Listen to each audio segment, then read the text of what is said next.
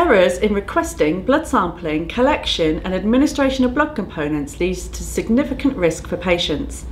The serious hazards of transfusion scheme continually show that incorrect blood component transfused episodes are a frequently reported hazard. These are mainly due to human error which lead to misidentification of the patients. I'm Jane Addison, PBM practitioner for NHS Blood and Transplant and Shot. I'm here today with Dr. Sue Robinson, consultant haematologist at Guy's and St Thomas's NHS Foundation Trust, and Andrea Harris, professional nursing lead within NHS BT. Sue and Andrea are on the BSH Guideline writing group for the administration of blood components, which has recently been reviewed and published in late 2017. Welcome, Sue and Andrea. Thank you. So Andrea, can you tell me who else was involved with writing this guideline? Well, this British Society of Haematology guideline was written by a group of multidisciplinary and experienced and specialist practitioners from across the UK. So why do these guidelines need updating?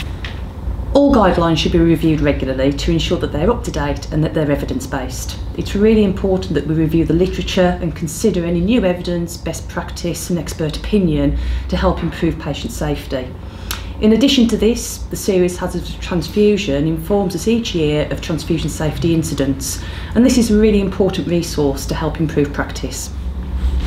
And who are these guidelines for and why? Well, they're aimed at all healthcare organisations where transfusions take place to support all of the staff involved in the transfusion process in order for them to implement best practice. It's also important that we provide an aid for the development of organisational policies and procedures to improve patient safety. Sue, can you tell us about some of the key changes from the 2012 guideline? So the summary of the key action points in the transfusion process has been updated to provide more detail with regards to the bedside check, including details of ABO group compatibility. There is also a larger section with regards to decision making in the transfusion process, with an emphasis on transfusion associated circulatory overload to determine which patients may be at risk of TACO and the importance of the TACO checklist. There is also a recommendation that the respiratory rate is now included with each set of transfusion observations. More recent evidence which informed JPAC led to changes in the 30-minute rule, and there is a helpful appendix to consider any risk assessment and implementation of changes in the laboratory with regards to this. How will the guidelines then help hospitals to implement the recommendation from SHOT to use a bedside checklist, which has also been endorsed by the Chief Medical and Nursing Officer?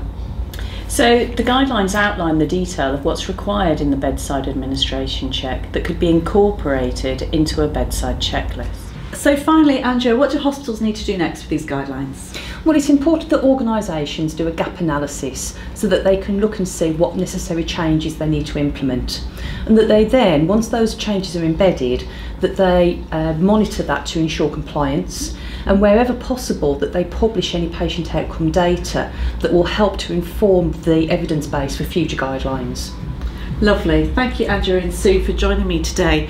If you'd like to read the full guideline, you can go to the BSH website. If you have any questions following this short video, then please tweet them to @PBM_NHS.